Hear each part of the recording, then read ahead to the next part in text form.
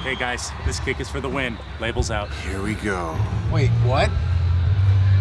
Our proximity to the field creates a parallel connection between the bottle and the ball. The outward-facing label simulates a smoother contact surface for the kicker. It's like magic, only real.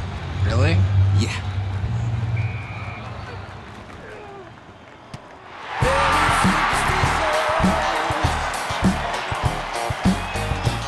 Bud Light, for the fans who do whatever it takes. You know, earlier in the week, I was asked about what's it like to play a team within, proximity of just recently playing them again, 3 or 4 weeks. And I think I said the games are completely different, so I apologize for being absolutely wrong. That's the case. The guys just hanging in there. Guys making plays, guys in the 3 different phases just making the plays that we needed to make. Outstanding defense they have, and have an exceptional running game. And it was two good teams out there today, evenly matched, trying to find a way to win it, and we got it. Coach, you mentioned also last week that you thought it would be harder to move the ball against these guys this time around. And it was. It's not easy against that defense, but we made plays when we needed to. Numbers aren't pretty. We protected our quarterback. Sam used his legs in the last drive, which was good to see. Gave us a chance, and defense made some big plays when we needed it. Coach, can you put into words the Sirline's performance? 107 yards worth of field goals to tie it and then to win it as a rookie.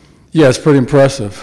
He bounced right. It was good to see him bounce back off after the miss, and then he did, and he did. I had complete confidence in him. At that point, the game, it's interesting. Having said 3 weeks ago, I've really never managed an end of a game all the way through overtime, and now I guess we're kind of getting used to it now. But want to give us a chance to get the points, win the game, and leave us the least amount of time on the clock as I could. But back to Greg, yeah, he did a nice job today. You got the interceptions last week, and you've been waiting for one to bounce your way on a fumble.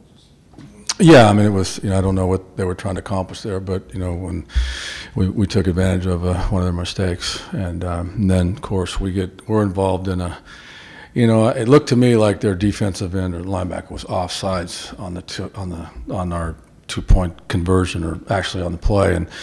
And that's a hard, 4th and goal, or goal to go from the 6. It's hard to overcome. Sam made a great throw to Lance against a really good defensive player. Janoris came out a couple times during the game. Was it just to rest him or down? Yeah, it was just kind of settle him down, get him focused back on technique and things. So they were doing a lot. Yes, go ahead. Yeah. 4-1 in the division. It's got to be a source of pride. What does that mean to you? Well, it is. You build yourself to compete in the division, and we still got a lot of work ahead. But it's good that our guys have confidence against good division opponents. What's the single most satisfying thing for you right now?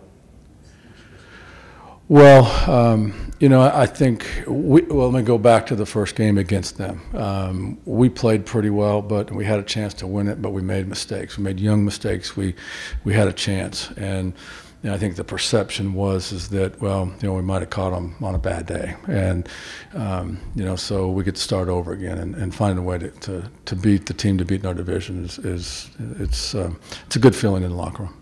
Coach, what does it say about your team that 3 of your biggest plays were made by rookies today? Well, last week our rooks made a lot of plays, and they've been making plays, and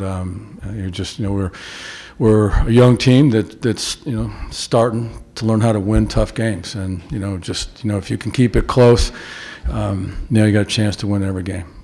When it was 4th and an inch or 2, was there any thought about going for the first down? Or? No, because we had lost a few yards earlier, and if you don't get the first down, then you got no chance to win the game. So, and that's kind of we were gonna throw it on 3rd down, and I called timeout. I just said no, we need to run the ball, run time off the clock. That's what we did. How big was it? Couple more defense after Kaepernick could get guys down after that long run, but hold them to the field. That was huge. We took advantage. I think we had a holding penalty or something, and it created longer down distance. So there was some breathing room there, and then. They helped also because he ran out of bounds once and they threw an incomplete pass, and so I was expecting to get the ball back inside of a minute with no timeouts left. Instead, we got 1:48 a timeout left, so that certainly helped our cause. How about Amendola? What was the thought process? Just not quite ready. We'll just see how he is during the week. Did you work? We didn't do anything. We're resting. It was obviously going to be a tough day for the offense the way the 49ers were playing, but that two-point conversion, then the next time you get the ball back, you're down 3. Sam makes a couple of those big runs. Just could you elaborate on that, like sort of maybe the mental toughness that's going to do it? Well, Sam, he sees things very well. He played very well. He threw balls away today. He didn't, he made some tight throws, but, I thought he played really well against a tough defense. And then, obviously you got man-to-man commitments, with the linebackers in the secondary, and in 2 minutes, that's what he does. He's coached to run, and people don't see him as necessarily as a guy that can make plays with his legs, but he did that. That was a huge part of that drive. Thank you.